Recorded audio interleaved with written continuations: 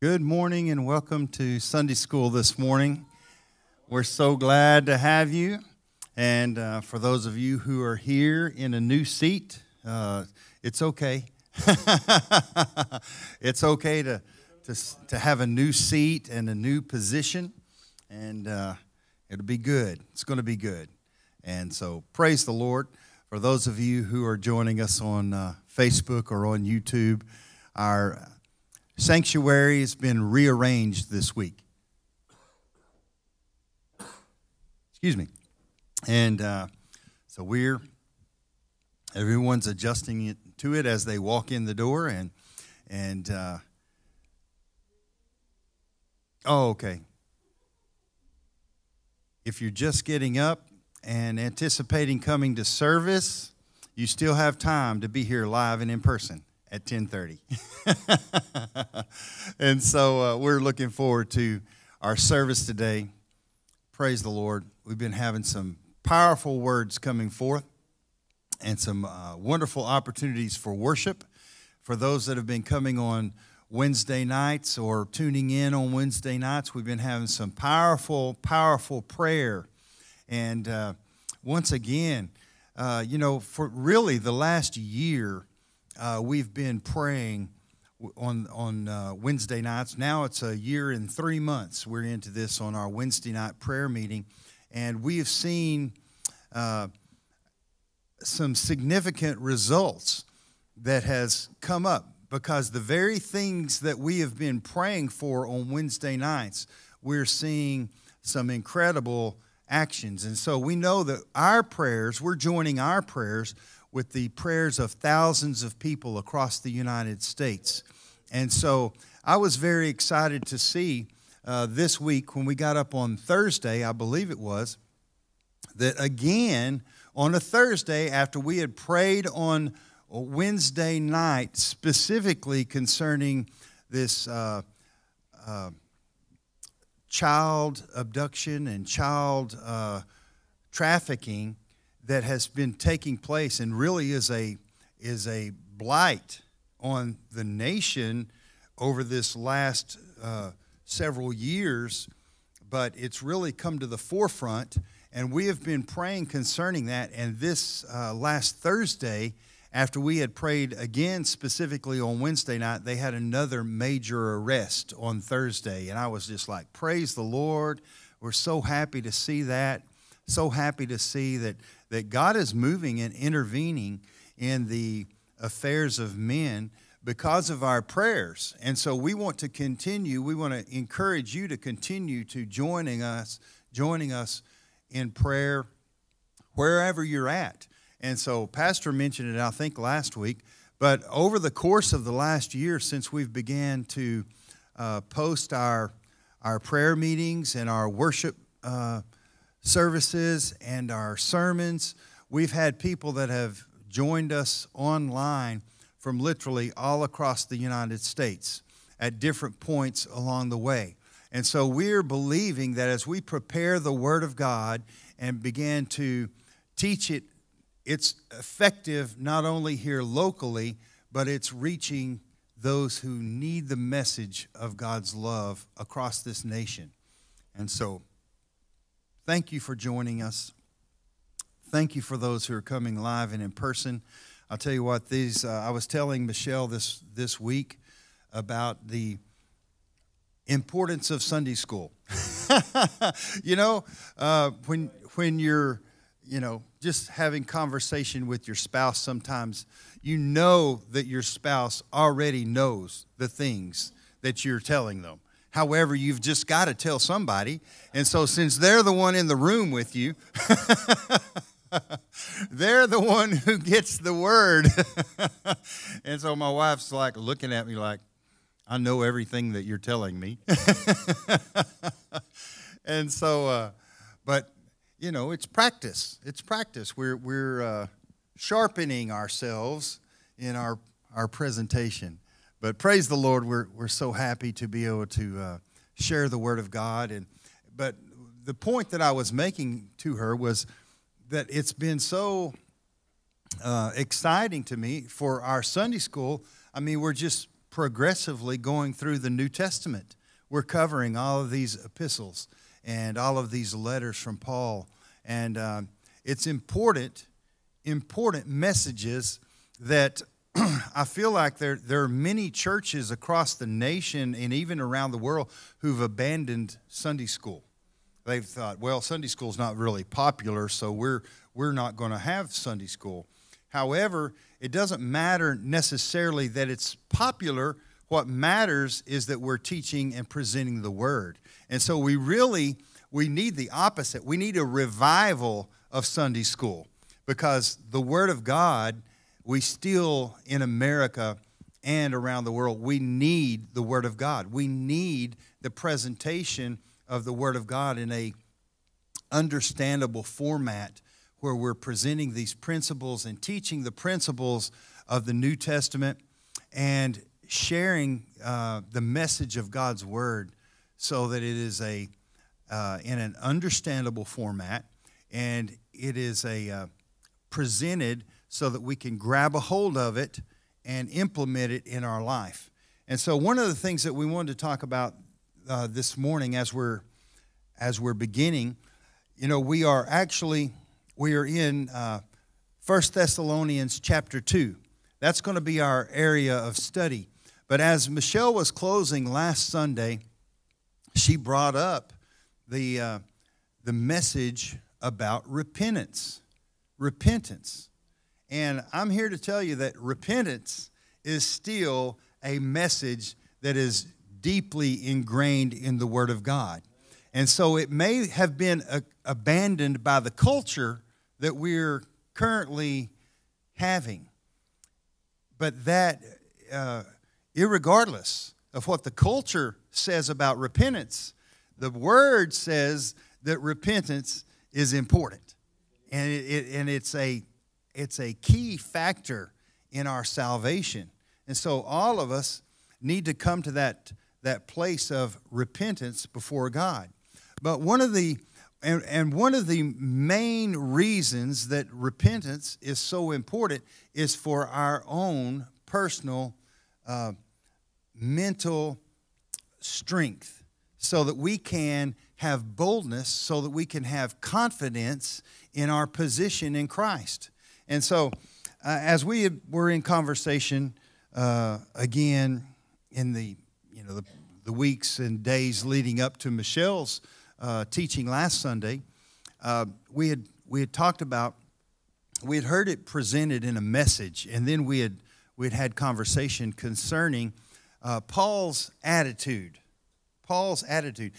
Paul was so completely born again that he changed his attitude. It transformed him from top to bottom.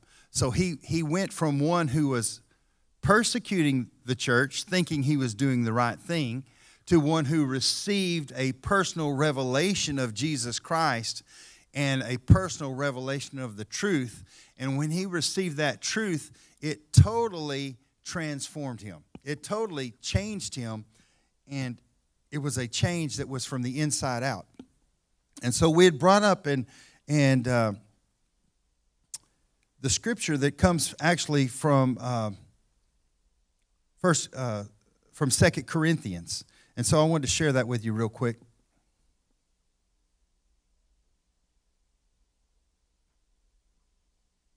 Because I think it's so important for us to be transformed in our mindset, to be emboldened in our witness for the Lord and for the kingdom. And so the scripture that I'm referring to is 2 Corinthians chapter 7, verse 2. And this is in this short passage, Paul was addressing the Corinthians, and he was talking about repentance, and he was addressing repentance. But matter of fact, I'll go ahead and read verse 1. In 2 Corinthians chapter 7, verse 1, it says, "Therefore, having these promises, beloved, let us cleanse ourselves from all filthiness of the flesh and spirit, perfecting holiness in the fear of God." And then verse 2, "Open your hearts to us.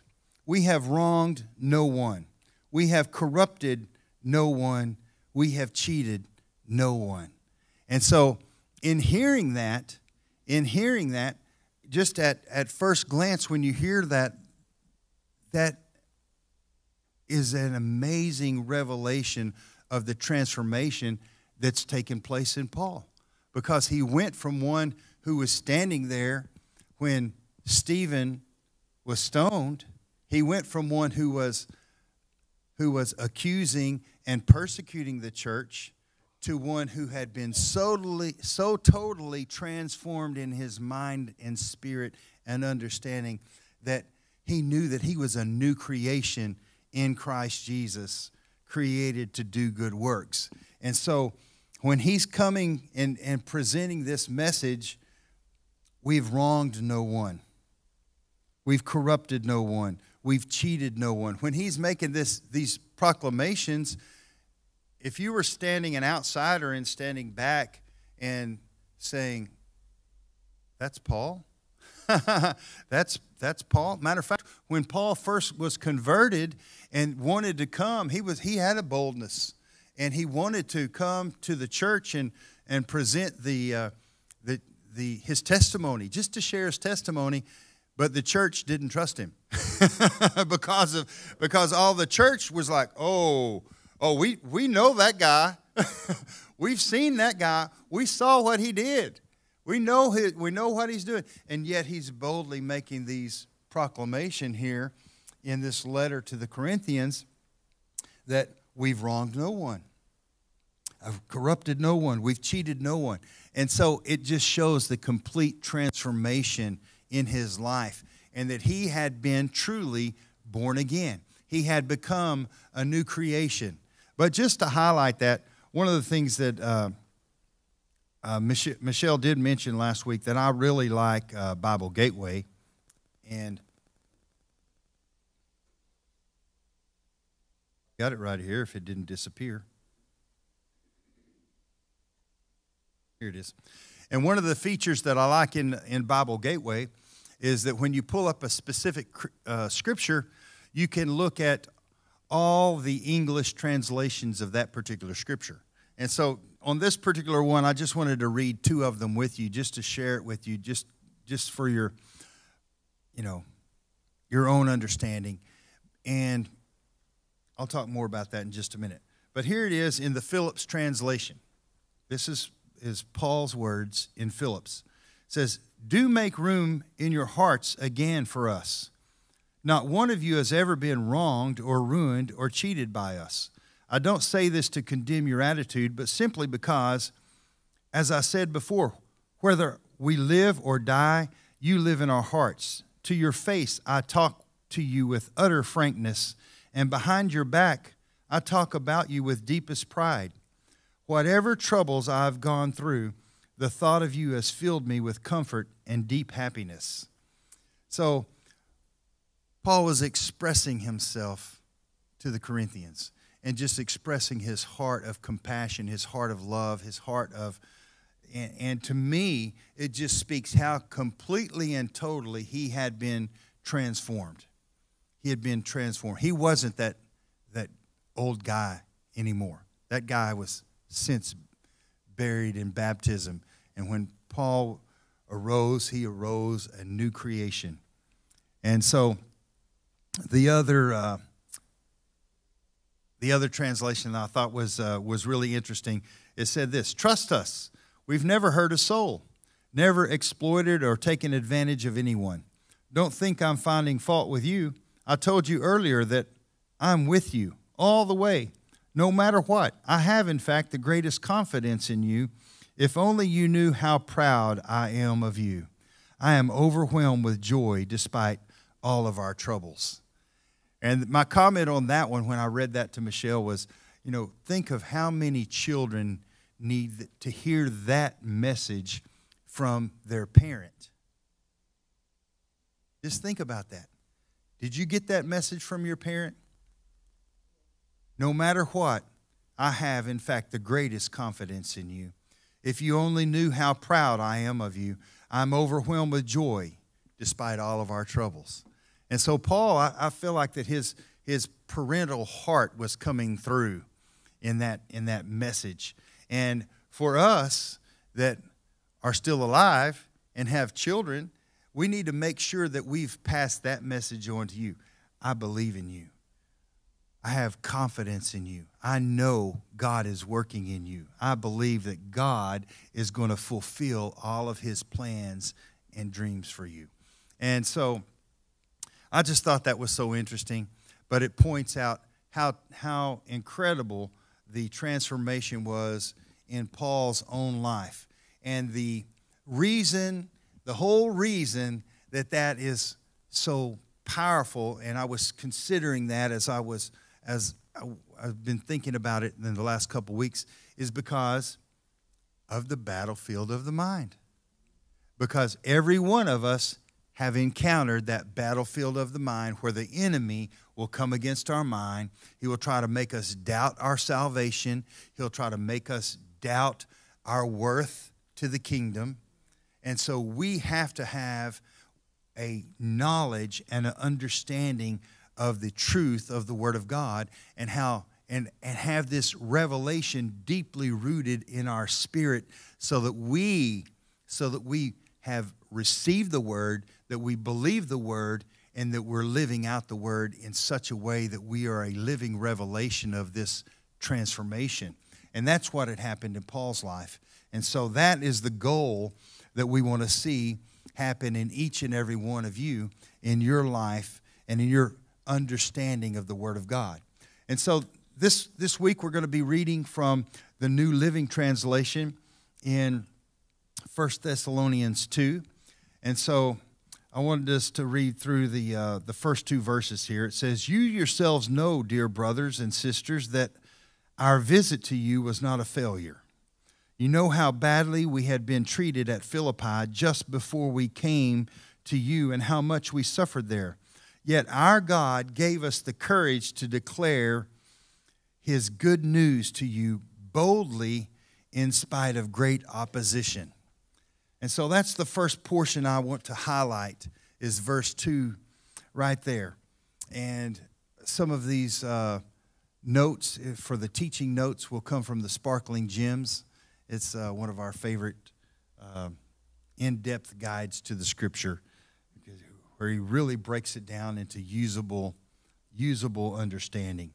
But it says, 1 Thessalonians 2:2, it says, where Paul writes, "But even after that we had suffered before and were shamefully entreated, as you know, at Philippi, we were bold in our God to speak unto you the gospel of God with much contention."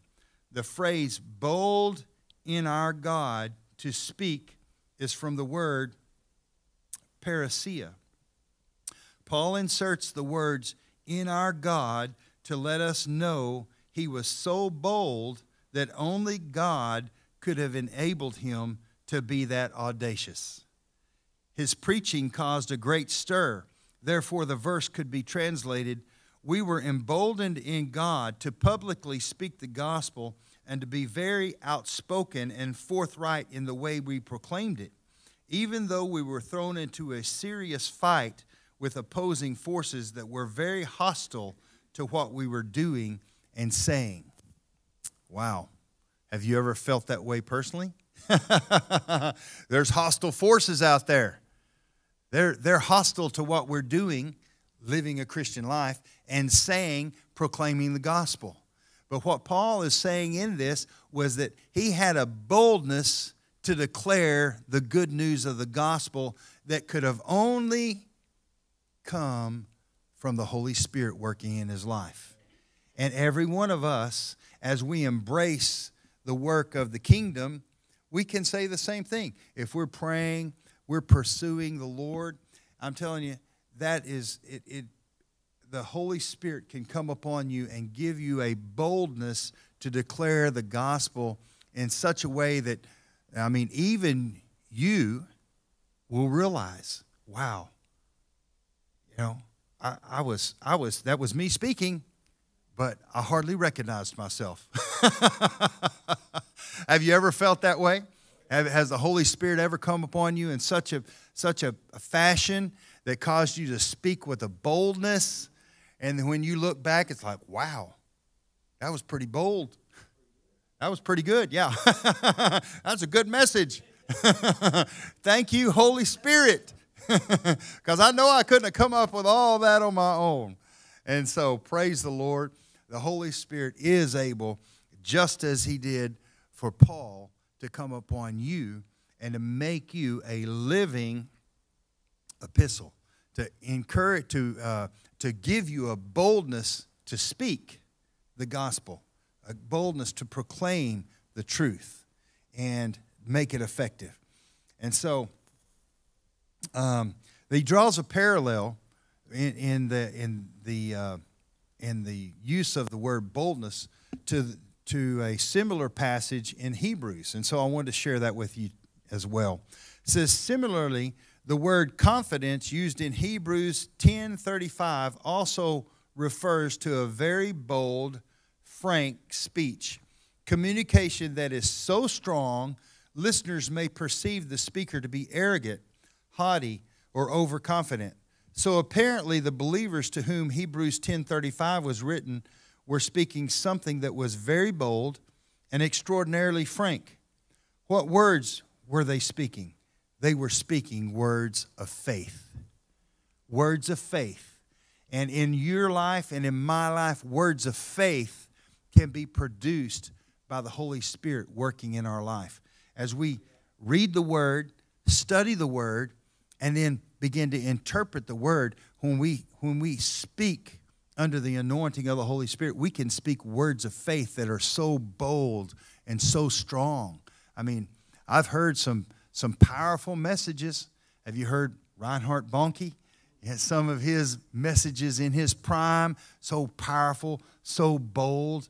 Even Billy Graham would stand up in those arenas with packed, I mean, just from one end to the other, and he would boldly proclaim the Word of God.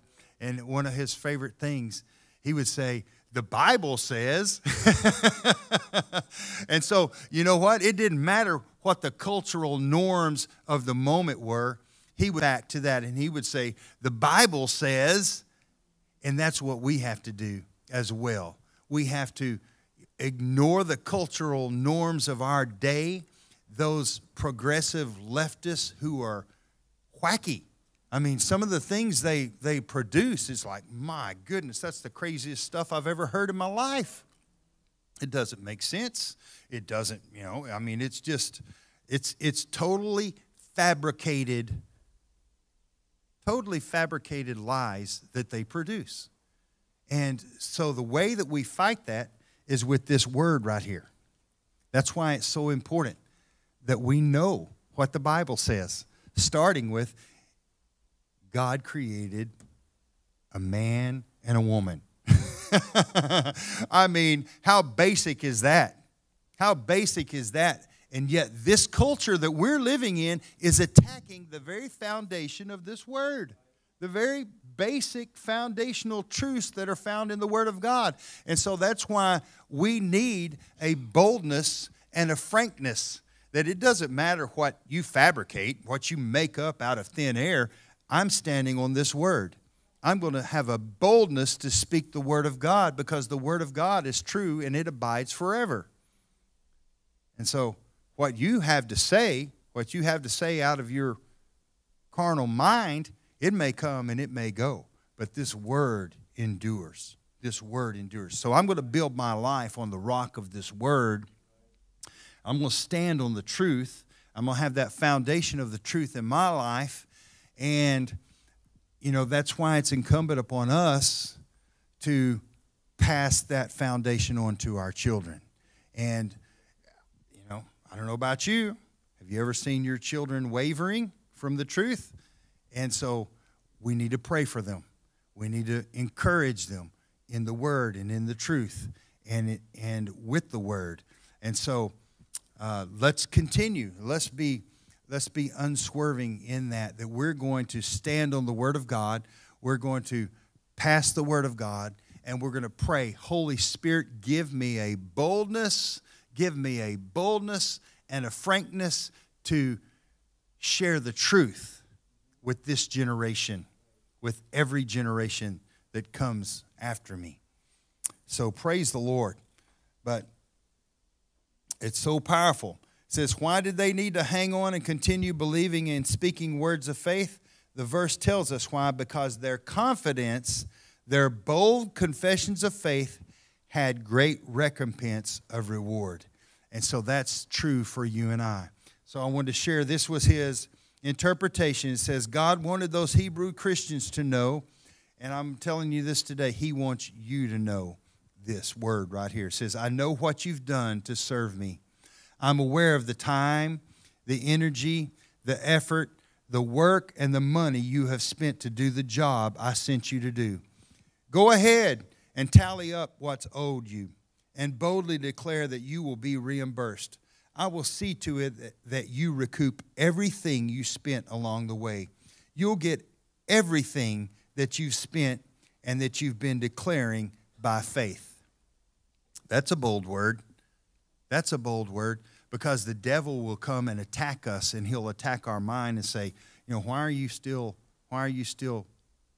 teaching and preaching the word of truth? Why are you still preaching that word when the culture's going this other direction? And so we just have to have that boldness in our life and say, I don't care where the culture's going to go. I'm going to follow what this word says. I'm going to allow this word to transform my mind and my spirit, and I'm going to stick with this. This is my map. This is my guidebook. This is my compass in this world where things may be up one day and down the next. And yet the word of God remains. So I want to encourage you. Continue to live for Jesus and declare his word. Let's look on verse 3. It says, so you can see we were not preaching with any deceit or impure motives or trickery. And so I do want to highlight that, you know, Paul is speaking to a group of people that he had a relationship with, a relationship. And so verse 4, for we speak as messengers approved by God to be entrusted with the good news. Our purpose is to please God, not people. He alone examines the motives of our heart. He alone examines the motives of our heart. And so I wanted to bring this in conjunction with that specifically because, I mean, that, as I mentioned earlier, the enemy of our soul will attack our purpose. He will come and attack us for the good things, even the good things that we have done in the past. And so I want to share this, and it really comes across as a devotional, but it's all surrounding this passage in 1 Thessalonians 2:4. But listen to this. Have you ever wondered, God, how long am I going to have to wait for that promotion? Is there a reason that the promotion I want keeps getting delayed? What is happening in my life, Lord? I think we can all raise our hand, you know, whether it's a promotion or something else that we've prayed for. We always seem concerned about making things happen faster, but God doesn't work in the same time frame we do. We can all say amen to that in the last 5 months. There are some things that are more important to God than giving us a promotion when we want it or making sure we get a pay raise when we think we deserve it. God does reward us for our faithfulness. But sometimes he takes a little longer than we might like to promote us in order to make sure we're really ready for that next big assignment. It's hard on the flesh while we wait, yet it is actually the mercy of God at work. You see, during that time of waiting, the imperfections that would have ruined us are exposed, so God can remove them. Then he can move us up into the new position with no concern that a hidden flaw will cause us to fall flat on our face. We know from Acts chapter 9, verse 20 through 25, that when Paul first became a Christian, he tried to barge right into a public ministry. But he wasn't ready for that yet, and therefore created some problems and a lack of peace in the early church. I made reference to that earlier. Yeah, that guy that was persecuting the church wants to come preach next Sunday. What do y'all think? Although saved and called, he simply wasn't ready to be promoted into such a visible position of leadership. It was going to take some time for God to prepare Paul for the kind of ministry and anointing he was going to carry in his life. So for us, looking back, we can see that clearly. I mean, that's so clearly. You know, Paul was transformed on the road to Damascus. He was transformed. He was changed that day in a moment in a vision of Jesus. And he was called. And yet, it took some time for that calling to play out. It took some time for him to mature into the position of ministry that he was to assume. And like I said, also, we can see the result. We can see the result because we're looking back and we can see that because he matured into that position, because God took the time to mold and prepare him and place him in the ministry, then we see that he was very effective because he wrote all of these letters to all these epistles and, half of the New Testament. And so we see that he was effective and he was transformed and he was changed, but it took some time.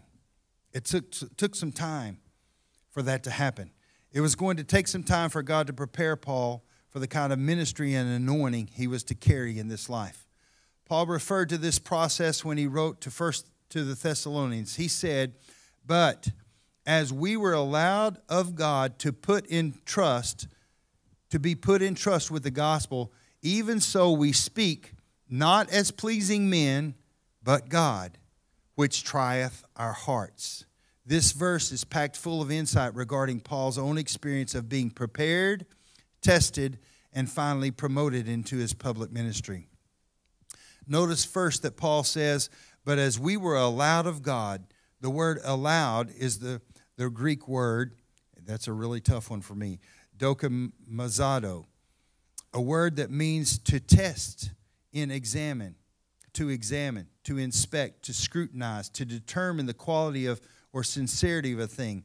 Because the object scrutinized has passed the test, it can now be viewed as genuine and sincere. And so this word was also used to illustrate the test used to determine real and counterfeit coinage. Think about that. After a scrutinizing test was performed, the bona fide coinage would stand up to the test and the counterfeit would fail. The strictness conveyed by this word is evident by an early use of this word to picture the refining of metal by fire to remove impurities. First, the metal was placed in a fire that burned at a certain degree of heat. Then it was placed in a fire burning at an even higher degree. And finally, it was placed in a blazing fire that burned at the highest degree of all. You feel like you've been there?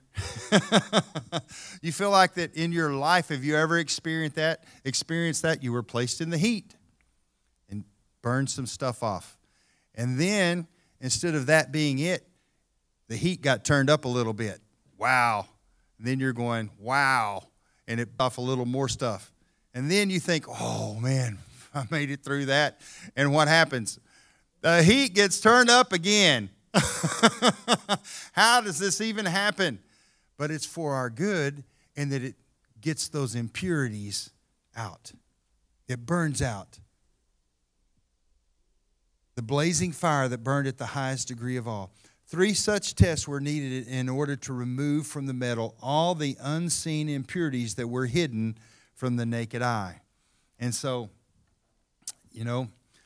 how well do we know ourselves? Sometimes we think, okay, I'm ready. I'm ready, and then we get in traffic in Houston. And I had a great illustration, but I won't use it this week from that Michelle had told me about because it's somebody we know. But but sometimes that Houston traffic can tempt your mouth to say things that maybe you shouldn't. And so, is the Houston traffic enough to bring out any impurities in your soul? I'm saying that as a comical illustration, but it's so true.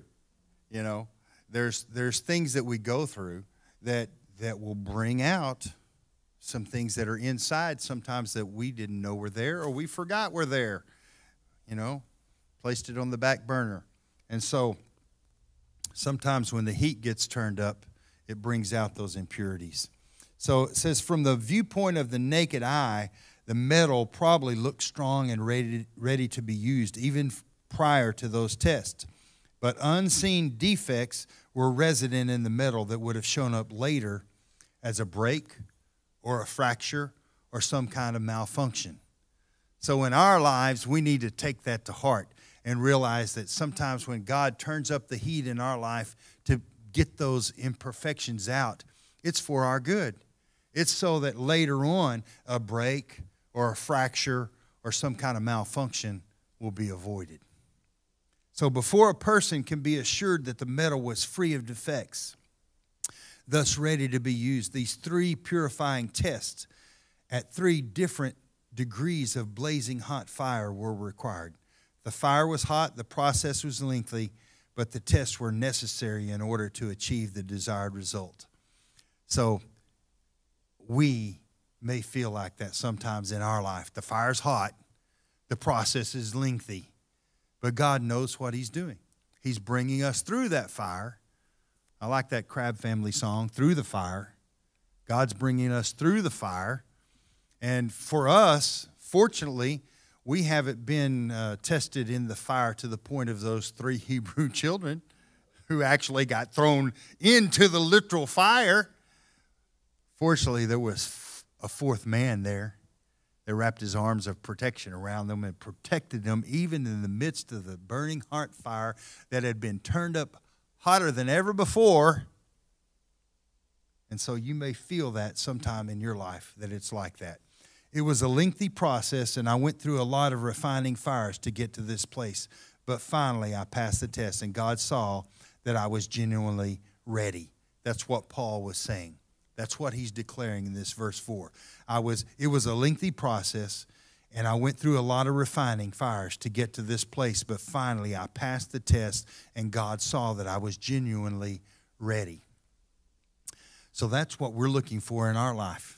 We want to come to that place where it's like, Lord, I want to pass the test. I want to be genuinely ready for use in your kingdom, for use in your service, for kingdom service. And so, help me, Lord. Help me, Holy Spirit. Touch me, Holy Spirit. Drive those impurities out of my life and help me to be that vessel that is prepared for your usage. So don't be discouraged if it takes time for your dream to become a reality in your life.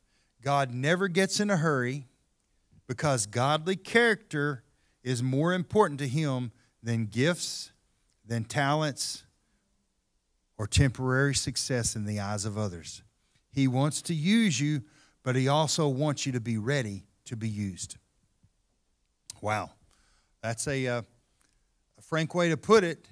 And yet it's sobering for each of us to realize, Lord, I want to be that vessel that you can have confidence in, that you can use, that can be useful for the kingdom to the degree that Paul was. What about that? To the degree that Paul transformed the then known world. So right now you may need some time to prepare, change, and grow. That way, when God finally promotes you, you'll have what you need, both naturally and spiritually, to stay established in that God-ordained position as you fulfill your assignment with excellence. So that's challenging, and yet we know that in the midst of all the things that we go through, God is working. God is working. And so,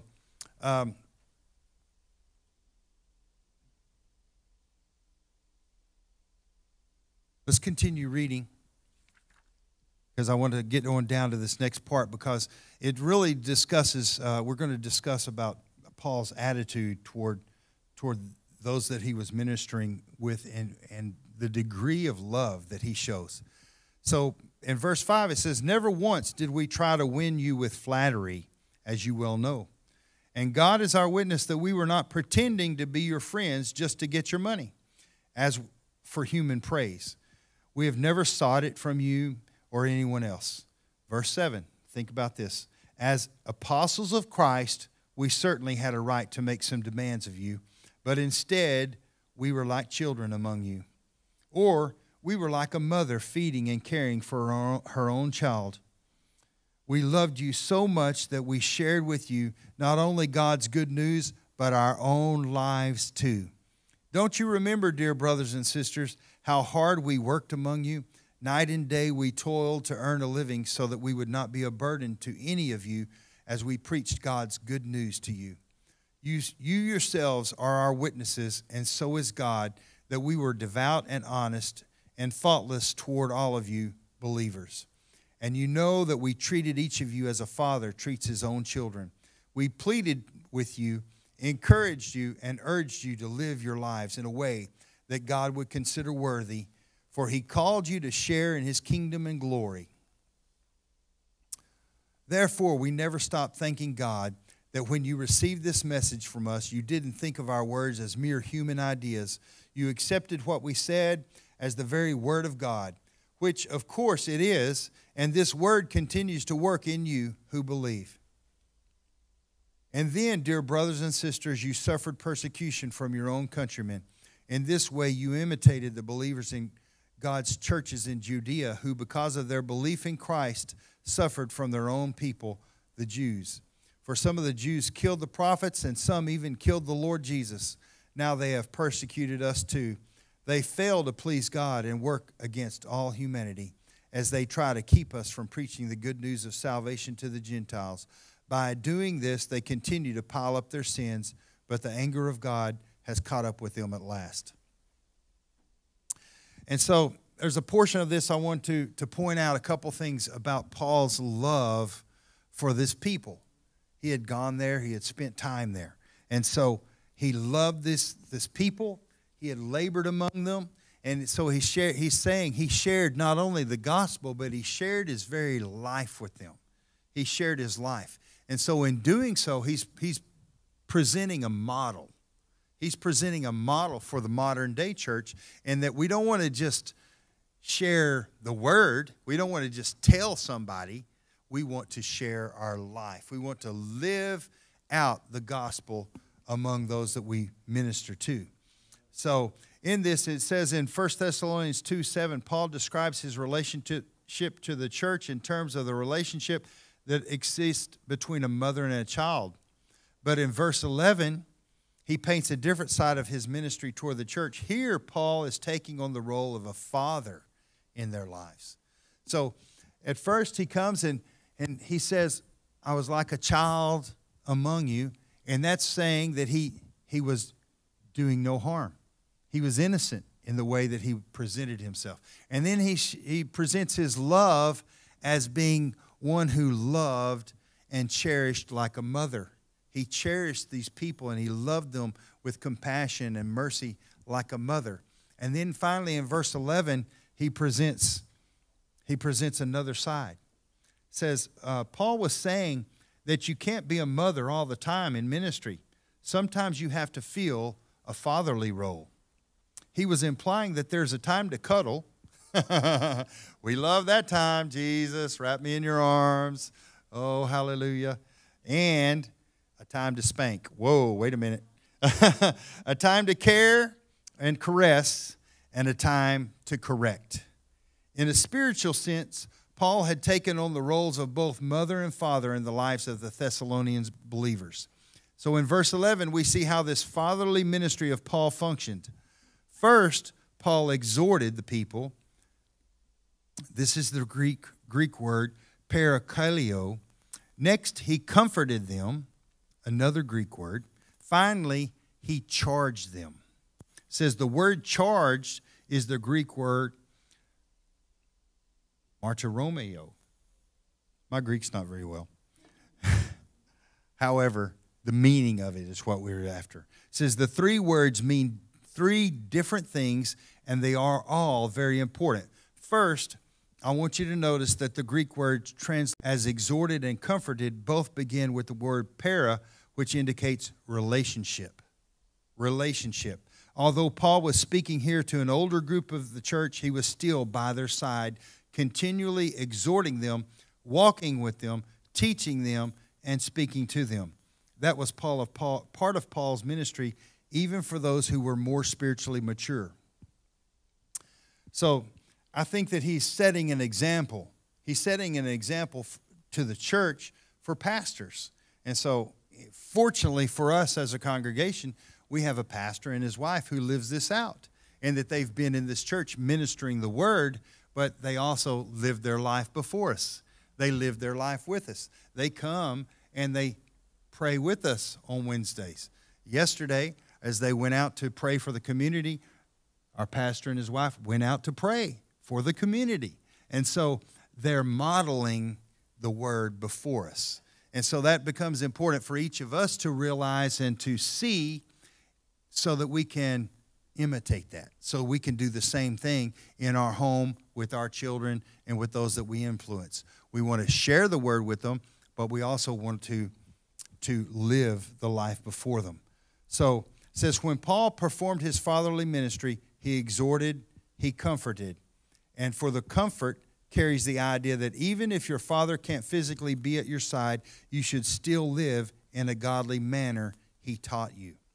And so we take that from our earthly father, and we even more need to implement that in our life from our spiritual fathers.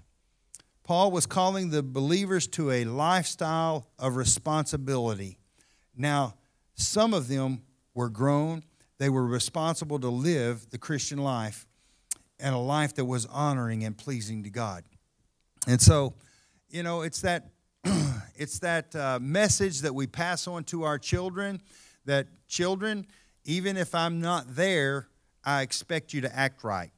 And so then when we hear a report coming back from a family that our child went and spent some time with, and they come back and tell us, oh, your child was a little angel.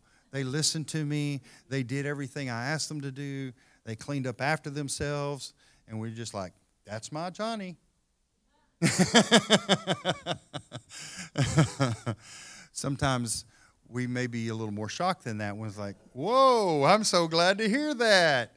So we'll expect the same thing at our house now.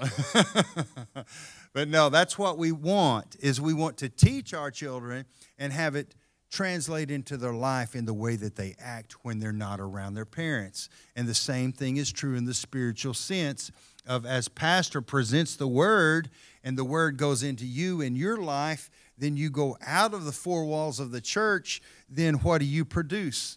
You produce the fruit of the word of God in your life, so that you're sharing that word, you're sharing that gospel, you're sharing that message, and you're living a godly life. And so that's what all of us, as parents, we want to see that reproduced in our children.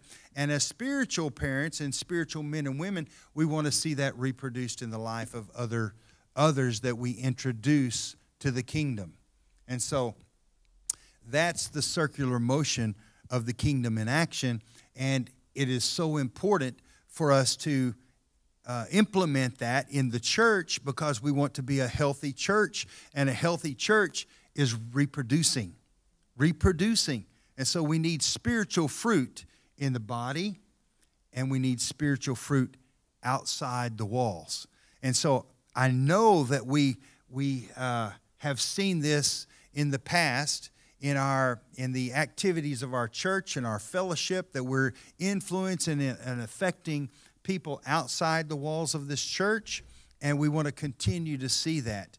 And we want to see the multiplication take place to the point that it fills up this sanctuary, but then that the reproduction continues to take place outside the sanctuary, so that we're doing good deeds, bold deeds, and daring acts of sharing the gospel, sharing the truth wherever we go, so that when we go to Montrose and feed the homeless physically.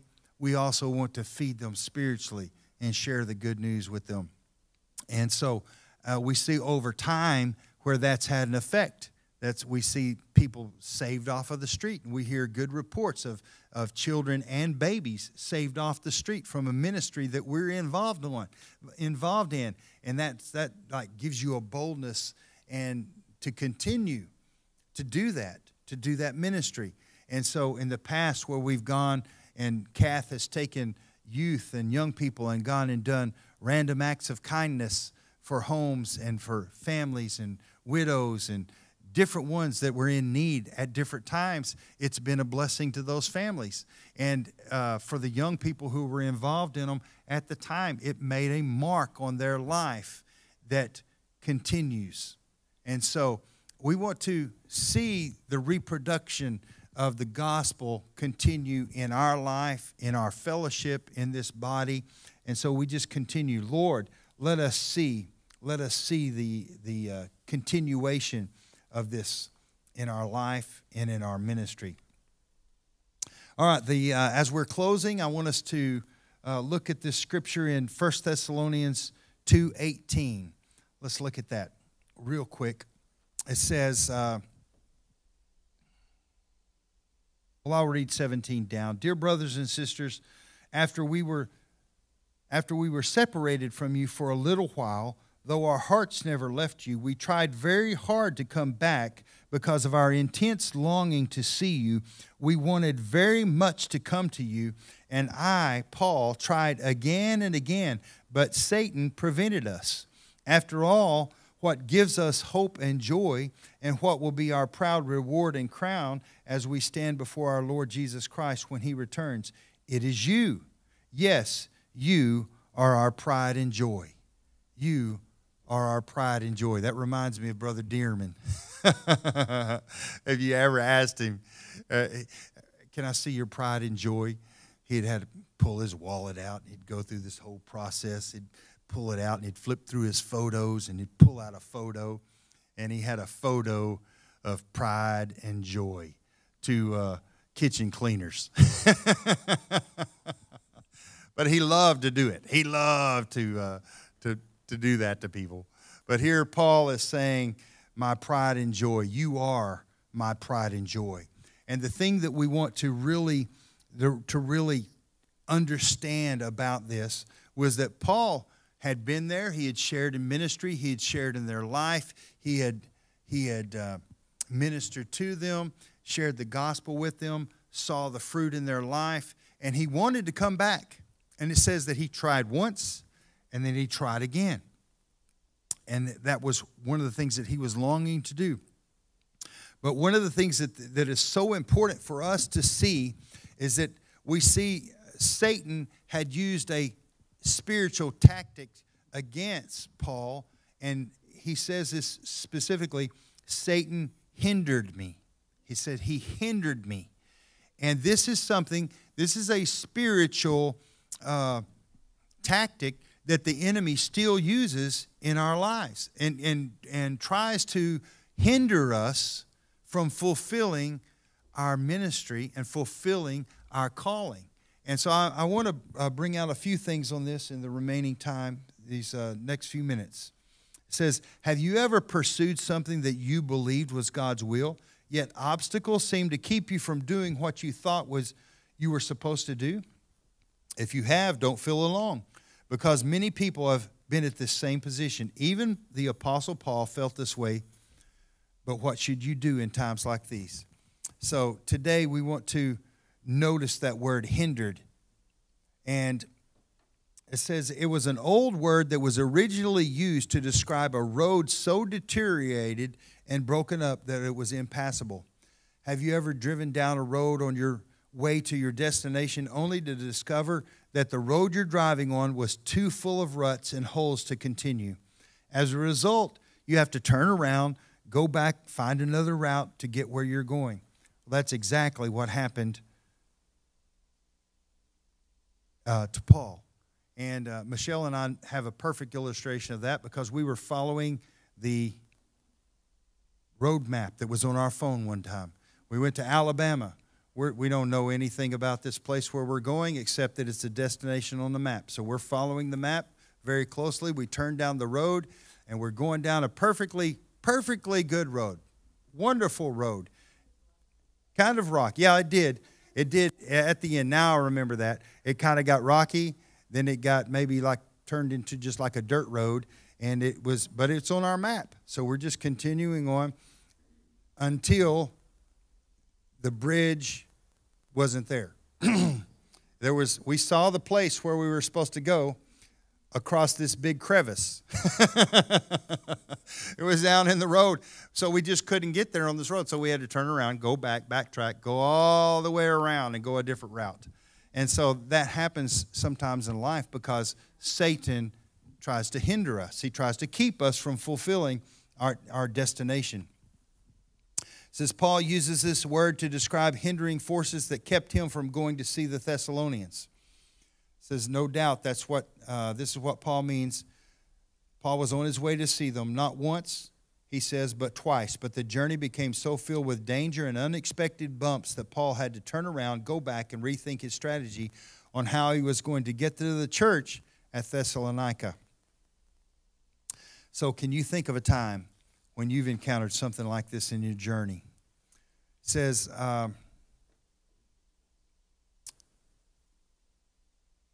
this basically means that Paul understood Satan's tactic. The enemy had tried to make use of dangerous and unexpected bumps along the way to throw Paul off track and to elbow him out of his spiritual race. In fact, Paul was convinced that Satan had specifically engineered these unforeseen and unanticipated hassles to keep him from getting to the Thessalonian church. And so, as I was reading that, I thought, yeah, Satan still used that tactic. He still is trying to do that. And so what the picture that it painted was two guys in a race. And one of the guys, as they were coming up, and one guy was about to pass him, the one guy elbows him to keep him from passing him and knocks him off course. And so they said it was he was running alongside the runner and literally elbows him out of the race with aggression toward a fellow runner. And so we have to be prepared and mentally and emotionally prepared that the enemy doesn't fight fair. And so realizing that there are times where the enemy will specifically try to hinder us on the way. And yet we have to have a mindset that says, I'm going to go through. I'm determined. I'm going to go through for the kingdom. And so if somebody elbows me and throws me off balance, I'm going to get back up and keep on going. Get back up and keep on going. I don't know if y'all saw I saw two memes this last week. One was the young girl. She looks like a young girl, maybe 19, 20 years old with one leg.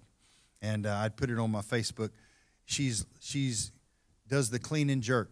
So that's basically she takes the barbell, lifts it to her chest, and then lifts it over her head. She had one leg, and she lifted it up, pulled it up to her chest, and then she did a couple squats, and then she lifted it up over her head. I thought, that's determination right there. That is determination. She was not going to quit, even though she was, according to some people, handicapped. Okay? So she had determination in her life. Another one was a runner from England, from the UK. He was in the UK's version of the Marines. I can't remember exactly what they called them, but he was a British soldier, and he had lost his legs, and he had replacement legs, basically mechanical replacements. And so from pretty much his hips down, he had these legs on that were just like put on his, and he was basically bouncing. He was bouncing down the road on these mechanical legs, and then I didn't notice until he fell down. He fell down, And when he fell down, then I noticed not only did had he lost 2 legs, but he had lost an arm. So he had one arm and had those 2 mechanical legs. And the guy that was out there with him came over and checked on him and then kind of stood back. And the guy with one arm was able to get back up on his feet. And I was like, Jesus, that is amazing. That is incredible that this man had that kind of determination that he wasn't going to allow these circumstances to keep him down. Even when he fell down, he got back up on his own without the other guy intervening, without the other guy lifting him up. But he had progressed to that place that even when he fell down, he got back up on his own. So I was like, thank you, Lord. That's an amazing miracle right there, just to see that he's continuing on. He's moving on. And so in the service of our King, we have to have a determination that we're not going to be hindered, or we're not going to be dissuaded from our purpose, even though there are times we will be hindered. So let's close with prayer. Lord, we thank you for your word. We thank you that it comes forth in a way that speaks to our heart, that speaks to our life.